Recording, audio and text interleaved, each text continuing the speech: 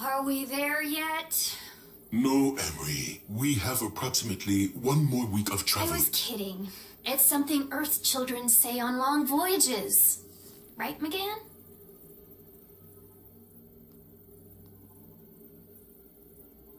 Uncle John, would you help me prepare dinner? McGann? McGann? You don't mind if we leave you up here alone for a bit? Hmm? No. I'll be fine.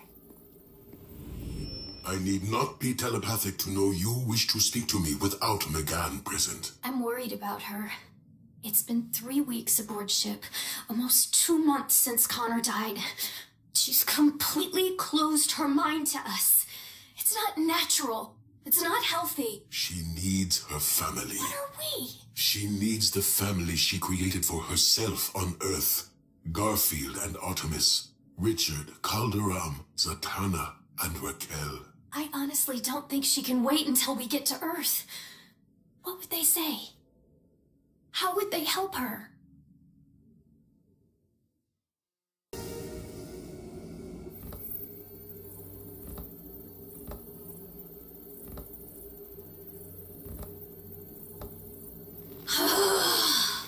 OMC. This Ma'al trip is Ma'al endless.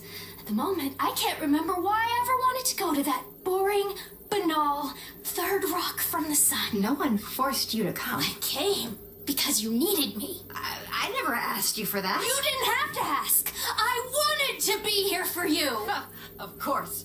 This is all about you. Only now, you won't open your mind to me at all. And what in our history makes you think I would ever... You are the most unforgiving excuse for a sister. Wait a minute. Nothing I do will ever be enough, will it? Emery, I'm a professional guidance counselor. I know you're trying to generate a catharsis for me. Is it working? A little bit.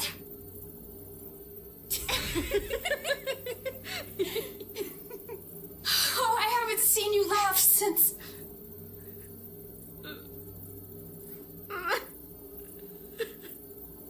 Since he was taken from me.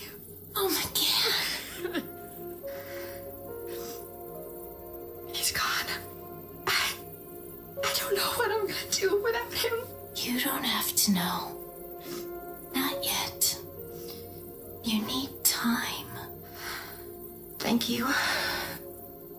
You're a terrible counselor. But you're kind of a great sister. Who knew?